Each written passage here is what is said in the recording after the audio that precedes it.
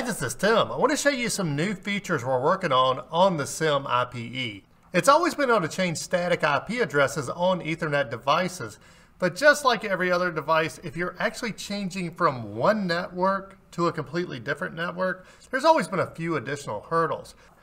So I'm going to plug directly into this Compact Logix PLC. Typically, if I'm going to change an IP address, the first thing I would do is go read unknown. That way I know that I'm connected to the right one, and this is 192.168.1.161. And I'm going to click OK to set that to our target IP. We hit cancel and go back to our main menu and go to assign address.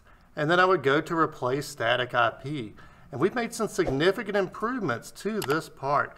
So first, it's going to ask you what IP address you want to change. And yeah, we did just set that in our target config, but we can use our up and down arrows and we could change that.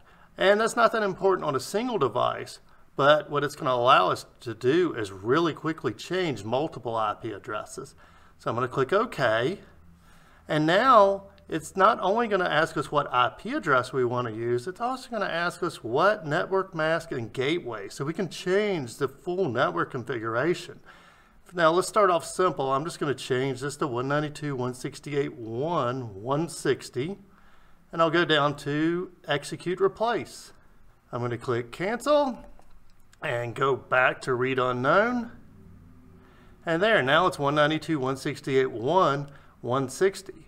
But what I can also do is, I'm going to go ahead and click OK. That's going to set it to my target IP.